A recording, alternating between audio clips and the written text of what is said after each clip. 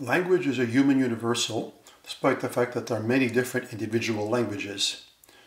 Music also exists in every known human culture, although the details of style can vary greatly.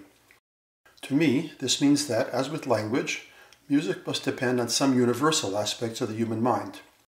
While I'm not a neurologist, nor a professional psychology researcher, it's hard not to see some fundamental psychological facts behind the way we react to music, even while accepting the existence of substantial cultural differences. One basic aspect of the brain is our constant search for patterns. Seeing patterns is an obvious aid to survival. If I recognize a lion when I see one, then I have a better chance of not being eaten. We may of course be wrong about patterns, or even see patterns where there are none. However, given the fact that I see music as patterns in sound, organized to encourage certain kinds of responses, I've never been interested in music that purposely avoids all perceptible patterns. While it's true that occasionally chance can lead to something of interest, chance in itself is no guarantee of a musically appealing result. An excellent book by David Huron, Sweet Anticipation, talks about musical patterns and the expectations they create as a source of much of music's effect on us. As a composer, my main job is creating patterns in sound. The kinds of patterns will vary greatly depending on the composer's goal and the overall context. Background music for an elevator won't aim at the kinds of novelty and contrast that we expect from, say, film music or concert music. Anyway, once we have any kind of pattern, we also have expectations. Take the following example.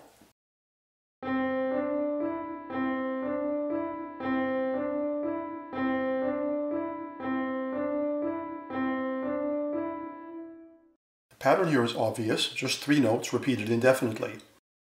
But with no variety at all, it quickly gets boring. There's no suspense here. Okay, how about this?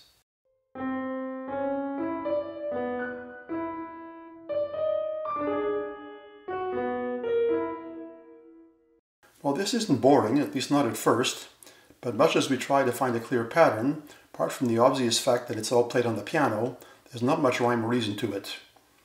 Imagine this continuing indefinitely, soon we'd lose interest. Conclusion: randomness by itself does not hold our interest very well. Okay, let's try again.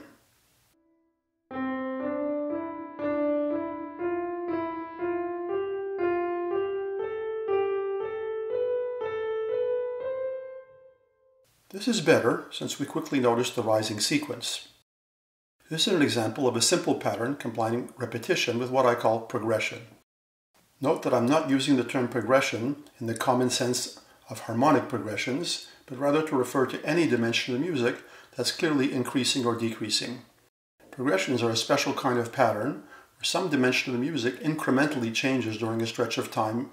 In this case, the gradual rising line creates the progression. Other examples could include an orchestral crescendo or a decrescendo, harmony getting more or less dissonant, and so on. Progressions are very useful to composers since they create more tension and suspense than simple repetition.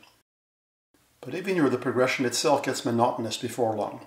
So let's make it just a bit less predictable.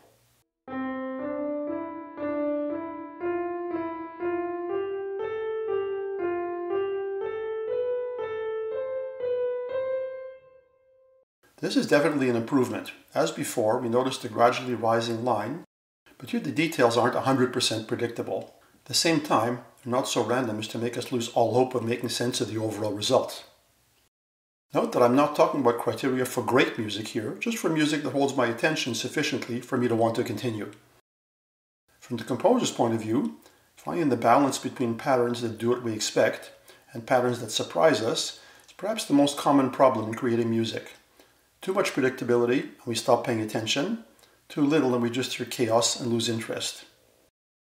Surprise comes from novelty or contrast. This leads us to a simple but essential tool for composers, the idea of degrees of contrast. Between total predictability and total chaos, there's a continuum of degrees of novelty. Not all contrasts are equal, and we usually wouldn't want them to be equal. Within a piece of any length, we need variety in the amount of contrast at different points along the way. Often, problems in musical form are really issues of too much or not enough contrast. Understanding this makes it much easier to solve them. Simply asking yourself, is there too much novelty or too little at this point? is a very powerful question for improving your work. In our next lesson, we'll look at other psychological principles providing very useful tools for composers.